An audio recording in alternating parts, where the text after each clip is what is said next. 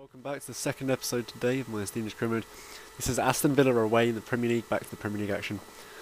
They had a certain Russell Wood in their team, who left me less than a month before this game.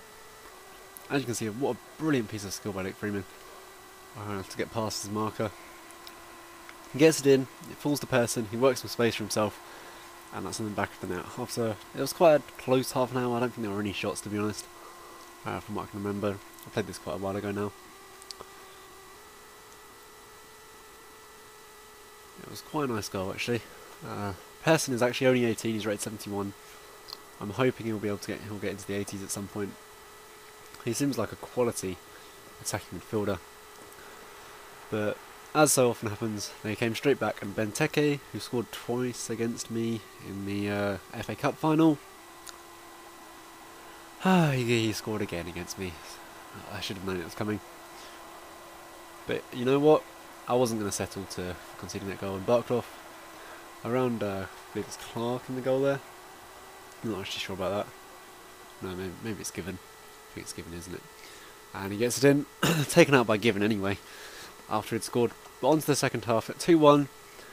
This would be a great result, and obviously a win away from home at any ground when you've got a team as relatively poor as mine is an excellent result.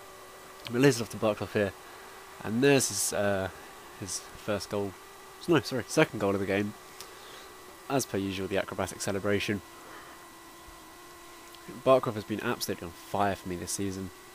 It was a good finish as well, actually. I believe his shot power rating is up to 86 now, I think, am I right in saying? Anyway, I managed to pick the ball up again. Aluko takes on Bennett, gets past him pretty easily. Surprisingly, Aluko actually, his strength I believe is about 50, so it's quite poor. But he sees Barclough at the far post, he gets it in. Barclough isn't missing that, he scores so many like it. And there was his hat-trick, my first hat-trick in the Premier League.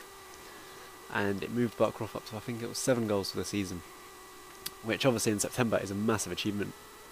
A 4-1 win away at Aston Villa though. What a result that was. And it was at this point that I really started to feel that, you know what, I could do well this season. Just try and make the most of it. Might not have this opportunity again. I've got a 3.5-star team.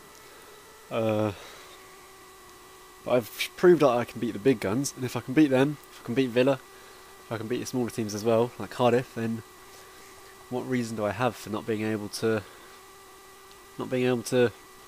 do something?